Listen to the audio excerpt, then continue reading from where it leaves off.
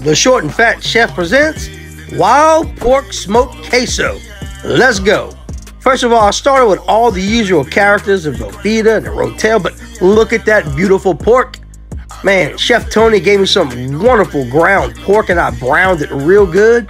And then I put all the ingredients in a big pan. Look, you can't mess this up. I put that pork right on top. My goal was 200 degrees for a few hours, and the more you turn it, the more smoke gets infused. So every 15 minutes, I was stirring it.